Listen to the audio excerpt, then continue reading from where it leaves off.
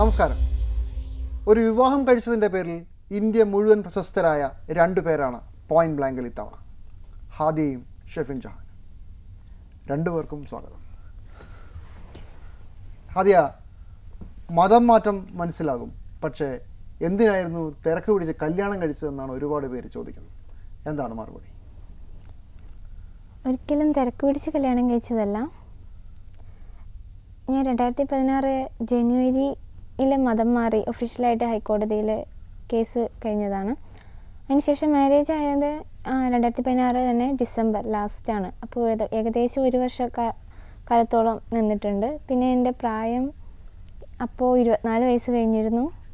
24 വയസ്സായ ഒരാൾക്ക് മാരേജ് ചെയ്യാനുള്ള സമയമായി എന്ന് എനിക്ക് തോന്നി. പിന്നെ എൻ്റെ ആവശ്യമാണല്ലോ, എനിക്ക് എപ്പോൾ മാരേജ് വേണമെന്ന് ഞാനാണല്ലോ തീരുമാനിക്കേണ്ടത്. ഈ ഹാദിയയ്ക്ക് സ്വന്തമായി തീരുമാനമെടുക്കാൻ സമയമായില്ല എന്ന്, അല്ലെങ്കിൽ ഹാദിയയെ മറ്റു പലരും സ്വാധീനിക്കുകയാണ്, അങ്ങനെ അവരെല്ലാം പറയുന്നതനുസരിച്ച് ഹാദിയ ഇങ്ങനെ ഓരോരോ കാര്യങ്ങൾ ചെയ്തുകൊണ്ടിരിക്കുകയാണെന്നാണ് ഈ വിമർശിക്കുന്നവരൊക്കെ പറയുന്നത്. എനിക്ക് ശരിയെന്ന് പൂർണ്ണമായ ബോധ്യമായ കാര്യങ്ങൾ ഞാൻ തന്നെ ചെയ്യും. അതിലെനിക്കൊരു ഭയപ്പാടില്ല. അതിൻ്റെ ഭാഗമായിട്ട് തന്നെയാണ്, ആരും ഇല്ലാത്ത സാഹചര്യത്തിലാണ് ഞാൻ മതം മാറാൻ ഇറങ്ങിയപ്പോഴും ആരും എന്നെ സഹായിക്കാനോ ആരെങ്കിലും മുന്നിൽ കണ്ടിട്ടോ അല്ല ഞാൻ മതം മാറാൻ ഇറങ്ങിയത്. ഒരു സംഘടനയുടെ ബലത്തിലോ ഒന്നുമല്ല. 2013 ജനുവരിയിൽ തന്നെ ഞാൻ ഇസ്ലാം മതത്തെ പൂർണ്ണമായി അംഗീകരിച്ചു കഴിഞ്ഞിരുന്നു മനസ്സുകൊണ്ട്. ഷഫിൻ, ഇതൊരു തട്ടിക്കൂട്ട് കല്യാണമാണെന്നുള്ളതാണ് ഏറ്റവും വലിയ വിമർശനം. താങ്കൾ അതിനകത്തെ ഒരു വില്ലൻ വേഷത്തിലായിരുന്നു കഴിഞ്ഞ കുറച്ച് നാൾ വരെ. കല്യാണം നടന്നെങ്കിൽ അതൊക്കെ ഫേസ്ബുക്കിലൊക്കെ ഫോട്ടോ ഒക്കെ വരണ്ടേ എന്ന് പലരും ചോദിക്കുന്നുണ്ട്. ഫേസ്ബുക്കിൽ അന്ന് താങ്കൾ അനങ്ങിയിട്ടേ ഇല്ലെന്നും പറയുന്നു. സത്യമാണോ? ഞങ്ങളുടെ വിവാഹം നടക്കുന്നതുമായി ബന്ധപ്പെട്ട് സാധാരണ നടക്കാറുള്ള രീതിയിലുള്ള വലിയൊരു പ്രോസസ്സ് തന്നെ സമയമെടുത്ത് തന്നെ നടന്നിട്ടുണ്ട്. 2016 ഓഗസ്റ്റിൽ തുടങ്ങിയ വിവാഹ ആലോചന, അതായത് ഞങ്ങളിങ്ങനെ മാട്രിമോണിയൽ സൈറ്റിൽ കാണുകയും പിന്നീട് വേറ്റുനിക്കാഹ് എന്ന ഇതിൽ കാണുകയും പിന്നീട് അതിനുശേഷം ഞങ്ങൾ വാട്സപ്പ് വഴി ഒരുമിച്ച് അങ്ങോട്ടും ഇങ്ങോട്ടും ഫോട്ടോസ് ഷെയർ ചെയ്യുകയും നാട്ടിൽ വരുമ്പോൾ നേരിൽ കണ്ട് ഇഷ്ടപ്പെടുകയാണെങ്കിൽ വിവാഹത്തിലേക്ക് പോകാമെന്ന് ഒരു തീരുമാനത്തിലെത്തുകയും നാട്ടിൽ ലീവിന് വന്നപ്പോൾ ഇത്തരത്തിൽ ഞങ്ങൾ വിവാഹത്തിലേക്ക് പോവുകയും ഞങ്ങളുടെ രണ്ടുപേരുടെയും മഹല്ലുകളുടെ അനുവാദത്തോടു കൂടി തന്നെ അവരുടെ സാന്നിധ്യത്തിൽ നടത്തപ്പെട്ട ഒരു വിവാഹമാണിത്. അല്ല, പക്ഷേ ഫേസ്ബുക്കിലൊന്നും കണ്ടില്ല, അല്ലെങ്കിൽ സാധാരണ ഫേസ്ബുക്കിലൊക്കെ സജീവമാകുന്ന ആളാണ്, കല്യാണ സമയത്തൊന്നും കണ്ടില്ലല്ലോ എന്ന് ചോദ്യമുണ്ട്.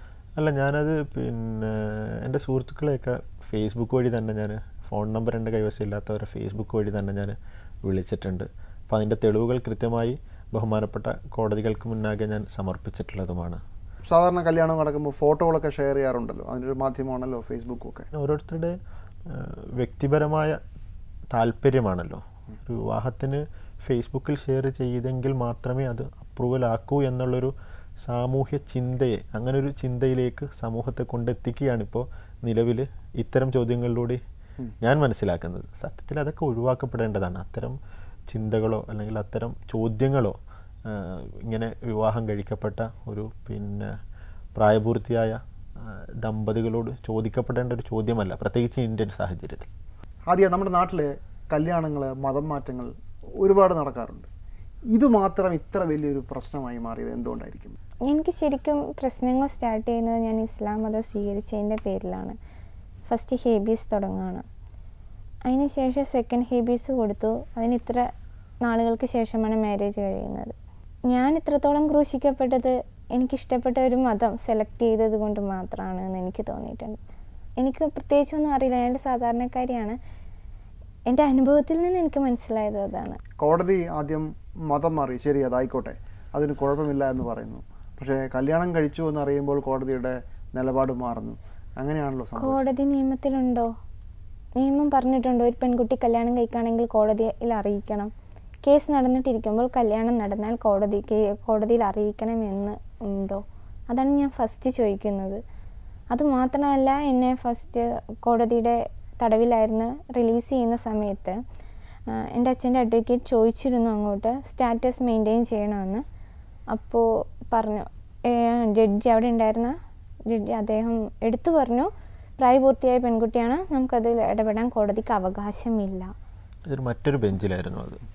അപ്പോൾ അവിടെയാണ് ഇതിൻ്റെ ശരിക്കും ഒരു കൺഫ്യൂഷൻ ഉണ്ടാകുന്നത്. ഒരു ബെഞ്ചിൽ ഇത് പറയുകയും വിവാഹം എന്നുള്ളത് ഒരാളുടെ അവകാശമാണെന്ന് പറയുകയും ചെയ്തു ഒരു ബെഞ്ച്. അതിനുശേഷം പിന്നീട് കേസ് വരുന്നത് മറ്റൊരു ബെഞ്ചിലേക്കാണ്.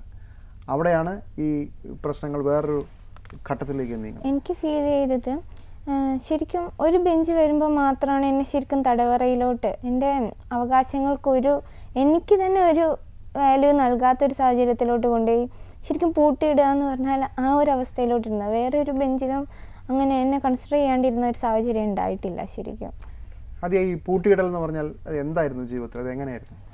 ഒരാൾക്ക് ഇഷ്ടപ്പെടുന്നവരെ കാണാൻ പറ്റില്ല, ഫോൺ കോണ്ടാക്ട് ചെയ്യാൻ പറ്റില്ല, അറ്റ്ലീസ്റ്റ് വായിക്കാൻ ബുക്കുകൾ പോലും ലിമിറ്റേഷൻ, ബേസിക് ആവശ്യങ്ങൾക്കുള്ള സാധനങ്ങൾ പോലും ആരോടാ പറയേണ്ടതെന്ന് അറിയാണ്ട് നിൽക്കുന്ന ഒരു സാഹചര്യം. ആരോടാണ് ആവശ്യപ്പെടേണ്ടതെന്ന് അറിയില്ല. കോടതിയിൽ ഇത്ര ഡേറ്റിനാണ് ഹാജരാക്കുന്നത്, കോടതിയിൽ പോയിട്ട് എനിക്ക് ഇന്ന കാര്യങ്ങൾ വേണമെന്ന് പറയാൻ പറ്റില്ലല്ലോ. കോടതിയിൽ ഞാൻ പോയി നിന്നിട്ടുണ്ട് ഒരുപാട് ദിവസങ്ങൾ. ഒരിക്കൽ ഹിയറിംഗ് ഉള്ള ദിവസങ്ങൾ എന്നെയും കൊണ്ടുപോയി നോക്കുകുത്തിയായിട്ട് അവിടെ നിർത്താറുണ്ട്. ശരിക്കും നോക്കുകുത്തി തന്നെയായിരുന്നു ഞാൻ അവിടെ.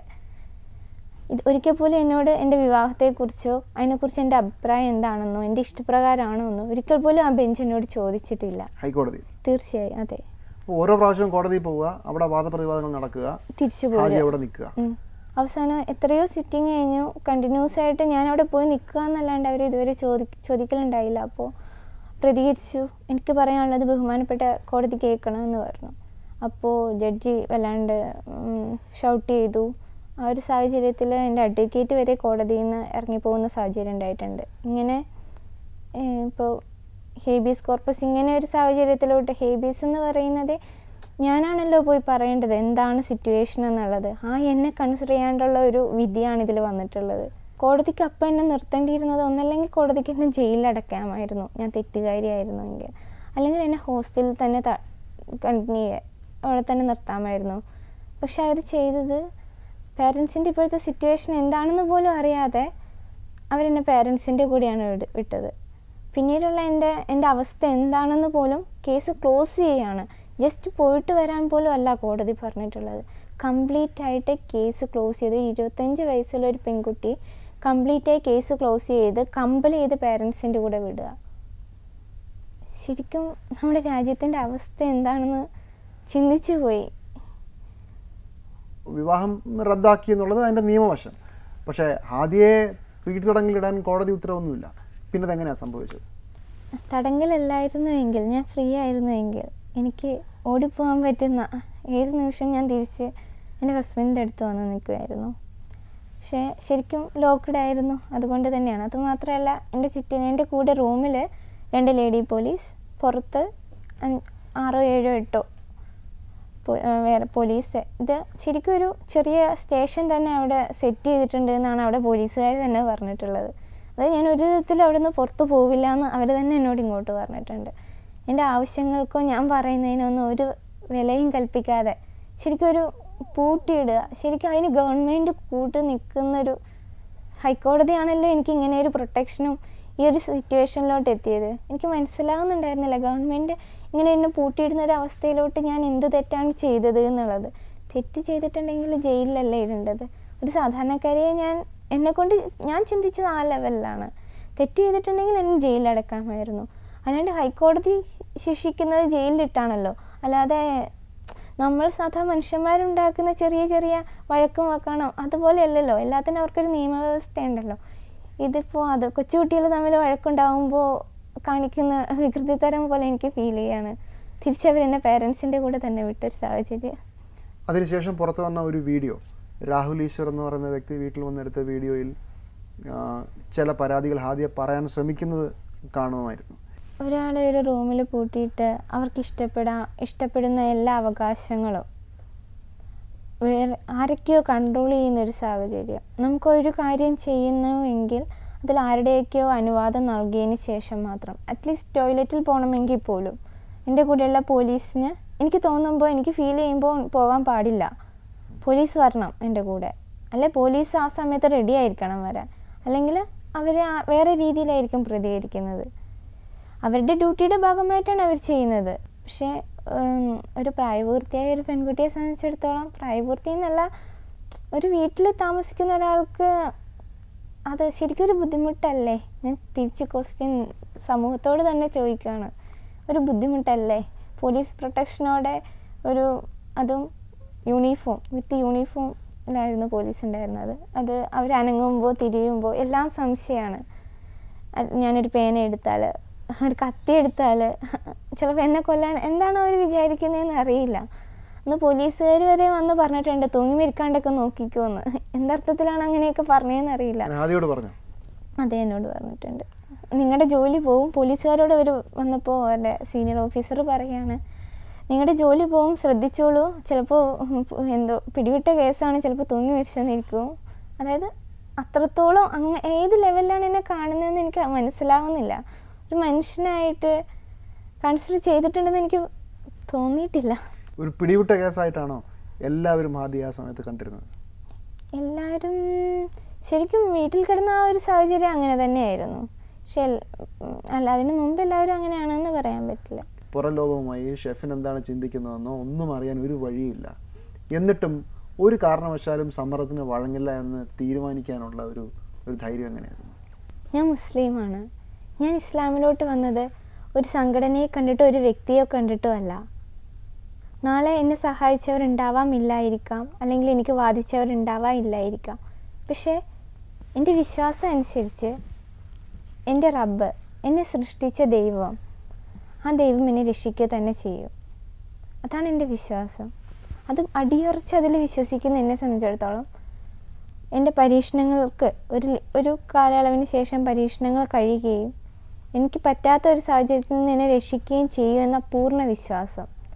പിന്നെ ഞങ്ങളുടെ വിവാഹം, അദ്ദേഹം എന്നെ സാമ്പത്തിക സ്ഥിതി അല്ലെങ്കിൽ വേറെ ഒരു മോഹങ്ങളോടെയോ വേറെ ഒരു കാഴ്ചപ്പാടിലൂടെയോ അല്ല വിവാഹം കഴിച്ചത്. അപ്പോൾ അങ്ങനെ ഒരു മാരേജിന് തയ്യാറായിട്ടുള്ള ആളുടെ ഉള്ളിലും വിശ്വാസം ഒരു പരിധിവരെ അടിയുറച്ചതായിരിക്കും.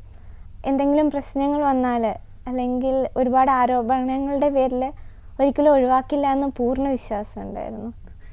ഷെഫിൻ ഈ കല്യാണം തീരുമാനിക്കുമ്പോൾ ഒരു സാധാരണ പെൺകുട്ടിയല്ല ഹാദിയ. ഹാദിക്ക് വേറൊരു പേരുണ്ടായിരുന്നു, ഹാദിക്ക് വേറൊരു പശ്ചാത്തലം ഉണ്ടായിരുന്നു. വളരെ തീവ്രമായ വിശ്വാസത്തെ പിന്തുടർന്നെത്തിയ ആളാണ്. ഒരു സാധാരണ വീട്ടിൽ ആളുകൾ കല്യാണം ആലോചിക്കണമെങ്കിൽ ഒന്ന് മടിക്കും. എന്തുകൊണ്ട് താങ്കൾ തിരഞ്ഞെടുത്തു? എന്നെ സംബന്ധിച്ചിടത്തോളം എനിക്ക് എൻ്റേതായ കാഴ്ചപ്പാടുകളുണ്ട്, എൻ്റേതായ ഇഷ്ടങ്ങളുണ്ട്, എൻ്റേതായ അനിഷ്ടങ്ങളുണ്ട്. കൃത്യമായി എൻ്റെ മാതാപിതാക്കളെ എൻ്റെ ഇഷ്ടാനിഷ്ടങ്ങളെ പറഞ്ഞ് അവതരിപ്പിച്ച് മനസ്സിലാക്കാൻ എനിക്ക് സാധിച്ചിട്ടുണ്ട്. അതുകൊണ്ടാണ് ഇത്തരത്തിലൊരു വിവാഹം കഴിക്കാൻ എനിക്ക് സാധിച്ചത്. ഹാദിയയുടെ അച്ഛൻ അശോകൻ്റെ ആശങ്ക പരിചയമില്ലാത്ത ഒരു മതം, പരിചയമില്ലാത്ത രീതി എന്ന് മാത്രമല്ല, ആദ്യകാലത്ത് ഹാദിയ തീവ്ര വിശ്വാസത്തിലേക്ക് പോവുകയും ആടിമേക്കാൻ ഇന്ത്യ വിട്ടു പോകും എന്നൊക്കെ പറഞ്ഞതായിട്ടൊക്കെ കേൾക്കുന്നുണ്ട്. എൻ്റെ പേരൻസ് എന്നോട് ഒരുപാട് സ്നേഹമുള്ളവരാണ്. ഇന്ന് എനിക്കറിയാം എന്നെ ഒരുപാട് സ്നേഹിക്കുന്നുണ്ട്, ഞാൻ ഒരുപാട് സ്നേഹിക്കുന്നുണ്ട്. പക്ഷെ അവർ 100% അവരെ തെറ്റിദ്ധരിപ്പിച്ചിരിക്കുകയാണ്. അവരാരൊക്കെയോ ഉപയോഗപ്പെടുത്തുകയാണ് ശരിക്കും ചെയ്യുന്നത്. ഈ ആടുമേക്കൽ എന്ന് പറയുന്ന ഒരു ആശയം അച്ഛനോട് പറയുന്നുള്ളൂ, അതെന്താ സത്യത്തിൽ എന്താണ് സംഭവം? അത് കണ്ടിന്യൂസ് ആയിട്ടുള്ളൊരു ഫോൺ കോൾ ഉണ്ടായിരുന്നു. അതിന് മുമ്പായിട്ടുള്ള ഒരാഴ്ചത്തോളം അച്ഛൻ അങ്ങനെ കണ്ടിന്യൂസ് ആയിട്ട് വിളിച്ചിട്ട് പറയും, ആടുമേയ്ക്കാൻ പോവും. അപ്പോൾ ഇല്ല ഞാൻ പോവില്ല, അങ്ങനെ കണ്ടിന്യൂസ് ആയിട്ട് പറയും. അപ്പോൾ ഒരു സാധാരണക്കാരിയെ കണ്ടിന്യൂസ് ആയിട്ട് അച്ഛൻ ഇങ്ങനെ പറഞ്ഞപ്പോൾ ഞാൻ പോവും, അല്ലെങ്കിൽ ഞാൻ പോവില്ല. ഞാൻ പണ്ടങ്ങനെ തീരുമാനിച്ചിരുന്നു. എൻ്റെ ഫ്രണ്ട് അതിൽ നിന്ന് എന്നെ പിന്തിരിപ്പിച്ചു. ആ ഒരു രീതിയിൽ എന്താണ് സംസാരിച്ചത്, ഞാനിപ്പോൾ എന്താ സംസാരിച്ചതെന്ന് ഞാൻ പോകുമെന്നുള്ള രീതിയിൽ ഞാൻ പറഞ്ഞിട്ടില്ല. എൻ്റെ ഫ്രണ്ട് അങ്ങനെ പണ്ട് പറഞ്ഞിരുന്നു. അങ്ങനെ എന്തോ ഒരു രീതിയിൽ പറഞ്ഞിട്ടുണ്ട്. അതായത് എൻ്റെ ഫ്രണ്ട്സിന് അതിന് മുമ്പത്തെ അച്ഛൻ എന്നോട് സംസാരിച്ചപ്പോൾ എൻ്റെ ഫ്രണ്ട്സിൻ്റെ വീടിന് തീ വയ്ക്കും, ആ ഒരു രീതിയിലൊക്കെ പറഞ്ഞിട്ടുണ്ട്. RSSനെയും കൂട്ടി വരും അമ്മ, അങ്ങനെ ഒക്കെ പറഞ്ഞിട്ടുണ്ട്. അച്ഛൻ എന്നിട്ട് അപ്പോൾ എൻ്റെ ഫ്രണ്ടിൻ്റെ ഫാദറിനെ കൊല്ലും, ആ ഒരു രീതിയിൽ പറഞ്ഞിട്ടുണ്ട്. അതായത് അവരോട് വല്ലാത്തൊരു വൈരാഗ്യം. അപ്പോൾ അതെനിക്ക് വല്ലാണ്ട് ഫീൽ ചെയ്തു. അതായത് അവർ തെറ്റുകാരല്ല, ഇത് എൻ്റെ തീരുമാനമാണ്. അപ്പോൾ വേറൊരാളോടത് ചെയ്തിട്ട് അവർക്ക് എന്തെങ്കിലും ബുദ്ധിമുട്ടുണ്ടാക്കരുത് എന്നുള്ളൊരു ഇതിൽ ഞാൻ പറയണം. അവരെന്നെ അതിൽ നിന്ന് അച്ഛൻ അങ്ങനെ ഒരു ആശയം ഇത് ആരോ കൊടുത്തിട്ടുണ്ടെങ്കിൽ അതിൽ നിന്ന് എന്നെ പിന്തിരിപ്പിച്ചത് ഇവരാണ് എന്ന രീതിയിൽ ഞാൻ പറയുകയാണ്. എൻ്റെ സത്യാവസ്ഥ അതാണ്. അത് റെക്കോർഡ് ചെയ്ത് ശരിക്കും അതൊരു ഉപയോഗപ്പെടുത്താനായിരുന്നു എന്നുള്ളത് പിന്നീട് മനസ്സിലായി. എന്നെ സംബന്ധിച്ചിടത്തോളം എനിക്ക് അങ്ങനത്തെ ഒരു ഇതൊന്നും അറിയില്ല. സാധാരണ ഞാൻ നോർമലായിട്ട് പേരൻസിനോട് സംസാരിച്ചു, ചെറിയ കാര്യങ്ങൾക്ക് കോപപ്പെടും, എൻ്റെ ചെറിയ ചെറിയ ഫീലിങ്സൊക്കെ ഞാൻ ഉള്ള ആളാണ്. അല്ലാണ്ട് എല്ലാം മറച്ചു വെച്ചിട്ടൊന്നും എനിക്ക് സംസാരിക്കാനൊന്നും അറിയില്ല. ഷെഫിൻ, ഈ കാര്യത്തിലെ വില്ലൻ താങ്കളായിരുന്നു. വലിയ തീവ്രവാദിയാണ്, IS ബന്ധമുള്ള ആളാണ്, കേസുകളുമുണ്ട്. സത്യത്തിൽ കേസുണ്ടോ? എത്ര കേസുണ്ട്? ഒരുപാട് ആരോപണങ്ങൾ, ഓരോ ദിനം പ്രതി പുതിയ പുതിയ ആരോപണങ്ങൾ എനിക്കെതിരെ പിന്നെ ചില പ്രത്യേക താല്പര്യം കാത്തു സൂക്ഷിക്കുന്നവർ സൃഷ്ടിച്ചു കൊണ്ടേയിരുന്നു. അത്തരത്തിലുള്ള വെറും അടിസ്ഥാനരഹിതമായ ആരോപണങ്ങൾ മാത്രമാണ് ബഹുമാനപ്പെട്ട കോടതികൾ തന്നെ അത് പിന്നീട് അത് പ്രഖ്യാപിക്കുകയുണ്ടായി. എത്ര കേസുണ്ട്? എൻ്റെ അറിവിൽ എനിക്കെതിരെ പെറ്റ് കേസ് പോലും ഇല്ല എന്നാണ് ഞാൻ മനസ്സിലാക്കുന്നത്. പെറ്റ് കേസ് പോലും ഇല്ല. ആ താങ്കൾക്കെതിരെയാണ് കേസുകളുണ്ട് എന്ന് മറ്റൊരാളുടെ പേരിൽ, എനിക്ക് സമാനമായ പേരുള്ള മറ്റൊരാളുടെ, എൻ്റെ നാട്ടിൽ തന്നെയുള്ള മറ്റൊരാളുടെ പേരിലുള്ള കേസ് എൻ്റെ തലയിലേക്ക് വെക്കാനാണ് കൃത്യമായി. ഈ പോലീസിനൊക്കെ ഒന്ന് അന്വേഷിച്ചാൽ നാട്ടുകാർക്ക് ചിലപ്പോൾ സംശയം വരും, പോലീസിനൊന്ന് അന്വേഷിച്ചാൽ മനസ്സിലാവുന്ന കാര്യമുള്ളൂ. അല്ല, അത് തന്നെ. പിന്നെ ഏകദേശം 8ഓളം പിന്നെ അന്വേഷണ റിപ്പോർട്ടുകൾ ബഹുമാനപ്പെട്ട ഹൈക്കോടതിക്ക് മുന്നാകെ കേരള പോലീസും ക്രൈംബ്രാഞ്ചും ഉൾപ്പെടെ സമർപ്പിച്ചിട്ടുള്ളതാണ്. അതിൽ തന്നെ കൃത്യമായി പറഞ്ഞിട്ടുള്ളതുമാണ്. ഒരു കേസ് പോലും ഇല്ല. ഇല്ല, നിലവിൽ എൻ്റെ അറിവിൽ എനിക്ക് കേസുള്ളതായിട്ട് എനിക്കറിയില്ല. താങ്കൾ ഗൾഫിൽ ജോലി നോക്കിയിരുന്ന ആളായതുകൊണ്ടാണോ ഈ സിറിയ ഗൾഫിലേക്ക് കടത്താനുള്ള സാധ്യത അങ്ങനെ ഒരു ഒരു ഒരു ഇമേജ് വന്നിട്ടുണ്ടാവുക? അല്ല, അത് ഞാനൊരു മുസ്ലിം ആയതുകൊണ്ടാണ് ഇത്തരത്തിലുള്ള ആരോപണങ്ങളൊക്കെ വരുന്നത് എന്നാണ് എനിക്ക് മനസ്സിലാക്കാൻ സാധിക്കുന്നത്.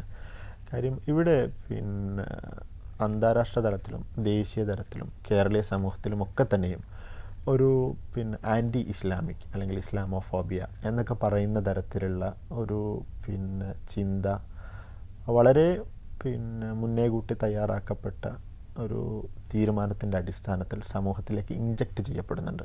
ഇസ്ലാമോഫോബിയയുടെ കാര്യം പറയുമ്പോൾ പോപ്പുലർ ഫ്രണ്ട് ഓഫ് ഇന്ത്യയിലെ അംഗങ്ങൾ തന്നെ ഒരു അധ്യാപകൻ്റെ കൈവെട്ടിയ കേസിലെ പ്രതികളുമുണ്ട്. അപ്പം ഈ ഇസ്ലാമോഫോബിയയും അതിനെതിരായി വരുന്ന അതിതീവ്രവാദവും ഉണ്ട്.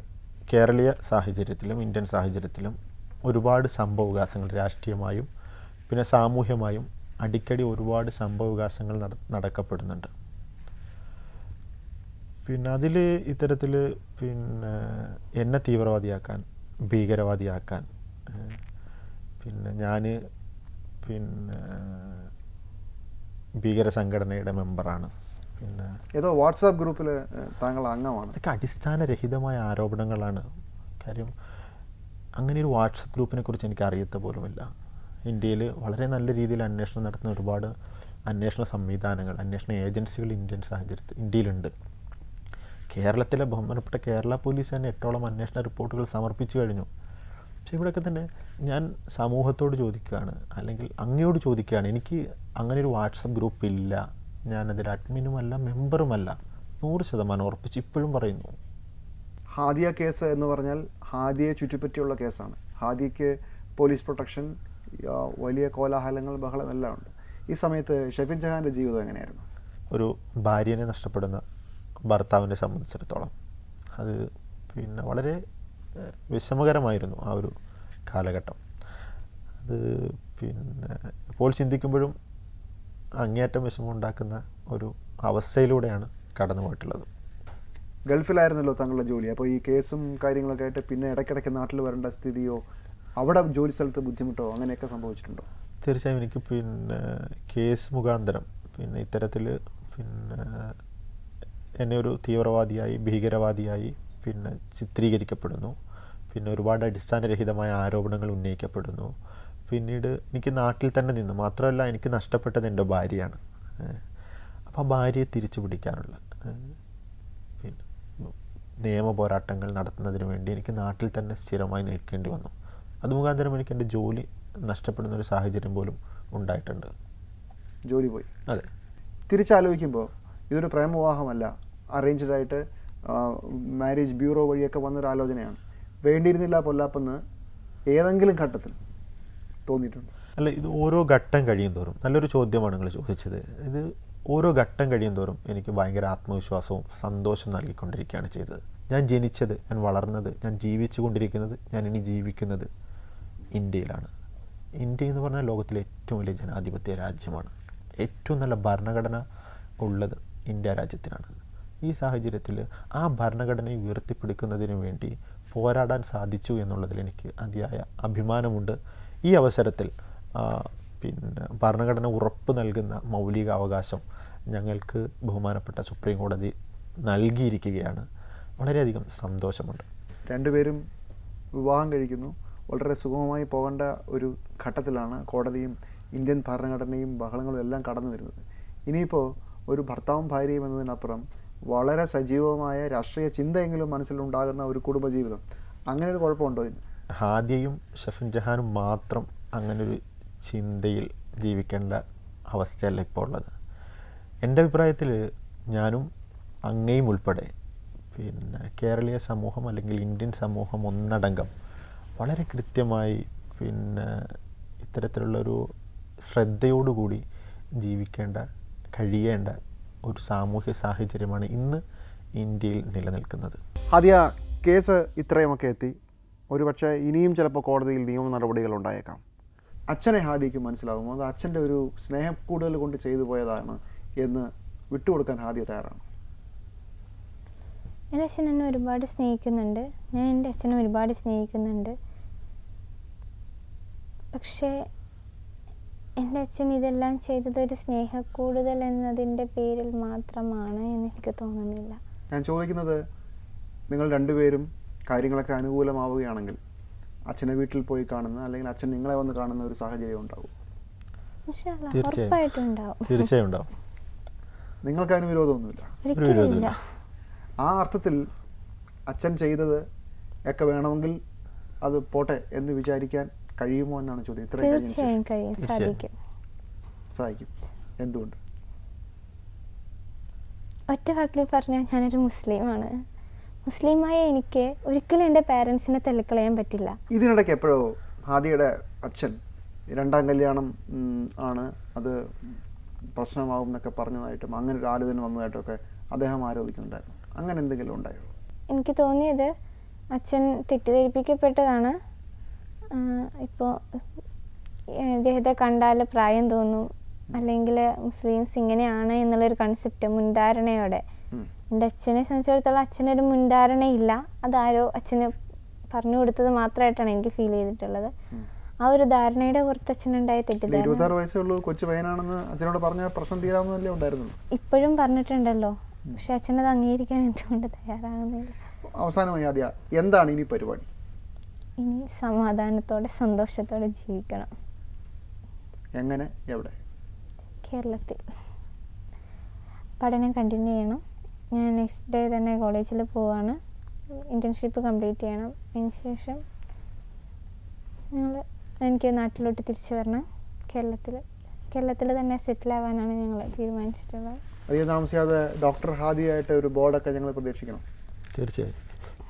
ആണോ? എന്തായാലും പ്രാക്ടീസ് ചെയ്യും. ഹൗസ് സർജൻസി കംപ്ലീറ്റ് ചെയ്തതിന് ശേഷം ഏതാണ് പറ്റിയ, എവിടെയാണ് സ്റ്റാർട്ട് ചെയ്തേണ്ടത് എന്നുള്ളതിനെക്കുറിച്ച് കൃത്യമായൊരു തീരുമാനം ഉണ്ടാകും.